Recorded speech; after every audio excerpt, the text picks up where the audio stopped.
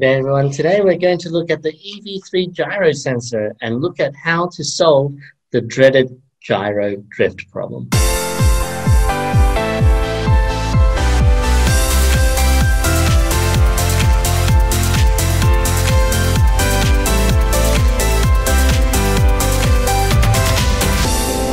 So in order to understand how we fix the gyro drift problem, we've got to understand what the gyro does. This sensor for the EV3 is not an actual gyroscope. Okay, a gyroscope has an actual wheel or some bearings that are actually moving inside, but this is actually an accelerometer. What an accelerometer does is it detects changes in speed. So when you switch on your gyroscope, let's have a look at this. Let's have a closer look at this. So I'm going to zoom in. All right. You're going to see here the screen for EV3, okay? So in order to check my gyro sensor reading, I go to the side to port view, click on it, and then you'll see down the bottom right, because I'm connected to port number 4, you'll see that it is working properly, all right? So I do a small tilt to the left, it is going to a negative reading, going to the right, it goes a positive reading. So that is how a gyroscope should work. But what is gyro drift? Sometimes if you attach a gyro to your robot and run the program, it will go haywire. It will go very unpredictably, it will go really erratically. And the reason is because the gyro is constantly changing its reading even though the robot is staying still. Okay? And this is caused when you turn on the robot and the robot was in motion. Okay? When you turn on the robot and it was in motion, that causes gyro drift. So I'm going to induce a gyro drift on this robot and show you what it's like. Now I'm going to turn it on again, but this time I'm going to be shaking my robot around while it's turning on. Okay, so I switched it on. Now let's have a look at the port view again. You see that? So the gyro reading is moving up, even though I'm keeping relatively still with the robot. It looks like it thinks that I've rotated 360 degrees or more, which is obviously not the case, right? My robot is just facing the same direction. So remember, the gyroscope detects change in angle. So when I was starting the robot and I was moving, it thinks that that motion is when it is staying still, which means that when we do put it still, it's changing its reading because it thinks it's in motion. So there are two ways to fix this. The first way to fix it is with a hardware fix. This is where we unplug the cable and then plug it in very carefully and make sure that the robot is not moving. So let's have a look at that. So first of all, you see the gyro is drifting. It's not working properly. So we're going to keep the robot as still as possible. Unplug.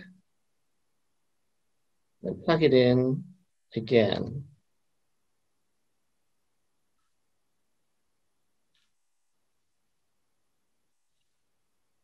You can see that it is still drifting.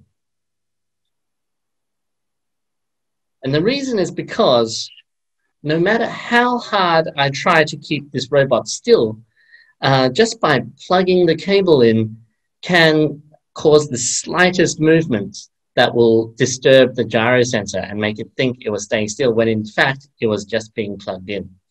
Okay? Another fix would be you turn off the robot and then on again and just keep it really, really still on a table. But that is a very long process. You've seen that turning it off and on, it takes like a couple of minutes. And if you're in a competition, it's not going to work very well. So now I'm going to show you the easiest, most efficient, most awesome way that's going to solve your problem 100% of the time. And make sure that if this solves the problem for you, you like and subscribe to my channel, okay? So now I'm going to show you the EV3 solution.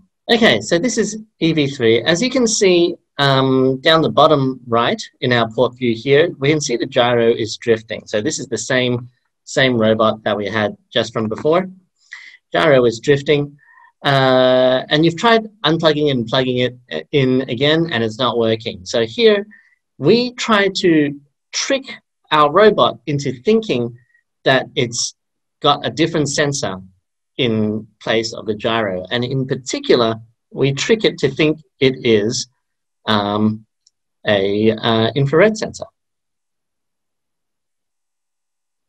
So we set the infrared sensor to measure a beacon at port 4, which is where our gyro is attached. Then we wait for a split second.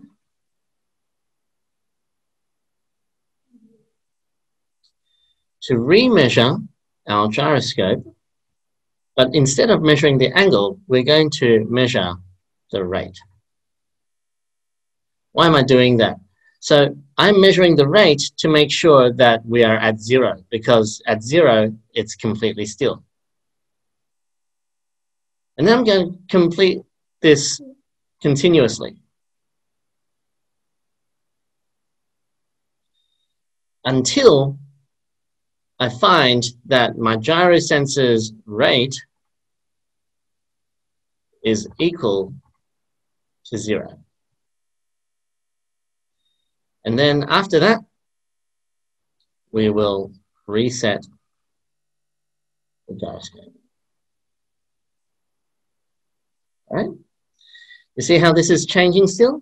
Let's run the code and have a look at what happens. All done. See? No gyro drift at all. You can even see in the port view, gyro is not drifting anymore.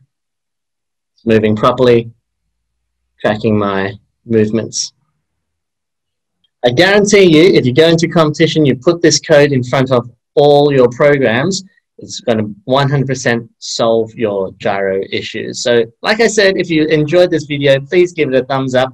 And I really enjoyed making this. I hope this makes your life easier. I'll see you next time. Bye-bye.